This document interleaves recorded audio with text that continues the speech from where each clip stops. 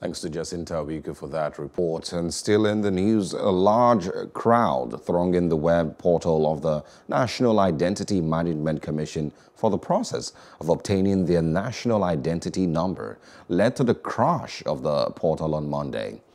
Many people who wanted to print the enrollment form, which is a major requirement for registering for the national identity number, were unable to do so and got stranded.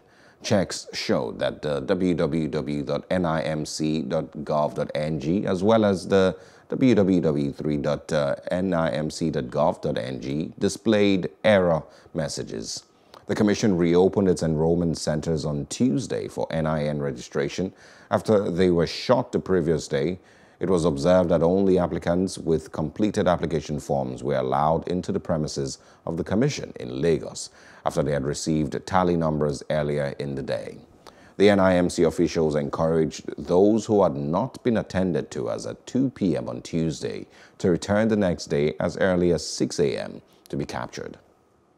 Hello, hope you enjoyed the news. Please do subscribe to our YouTube channel and don't forget to hit the notification button so you get notified about fresh news updates.